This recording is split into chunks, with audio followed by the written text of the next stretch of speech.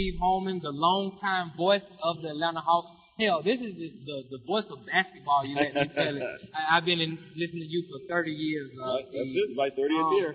Now, we're going into another year with the Atlanta Hawks right now. Right. Last year, we were very banged up, especially when it comes to the big men. Tell me, based upon your 30 years of plus experience with the Hawks, what do you think when you're looking at this team going forward, some of the areas we have to improve in order to get this ball club to where we're trying to go? Well, I think as Coach Bud has said the last few days, he wants to work on defense. The offense is going to take care of itself. I think. And I think one of the things this year is really going to be that we're in our second year of that system, and most of the guys have been here before in the system. And you bring in a guy like Thabo Sefolosha, who's a veteran. He's been around the block. He knows, he's going to fit right into this thing. He's buddies with Kyle Korver for when they played together in Chicago.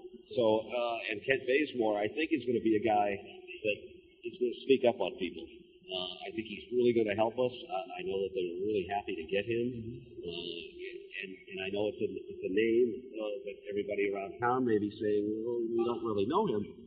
But basketball people know him, and he's going to fit right into this system. And the thing I've been telling people is, if you remember last summer, we brought in Paul Millsap and Damari Carroll, and people were not shaking the earth about it. They were like, well, we don't really know him, but Paul Millsap turns out to be an all-star. Damari Carroll, what he did for us all year starting, I think this is going to be the same type of situation. And of course, bringing Al back into the mix. After playing only 29 games last year, is going to be a big help. And actually, if you look at it that way, us bringing Al Horford back may have been the best signing of any team in the NBA over the summer. So I'm pretty excited, and I think Jeff Teague's going to take another big step forward. We know what Korver is. We know what he's going to bring to the table. He's the best three-point shooter in the NBA. So I'm excited, and I kind of like the fact too that.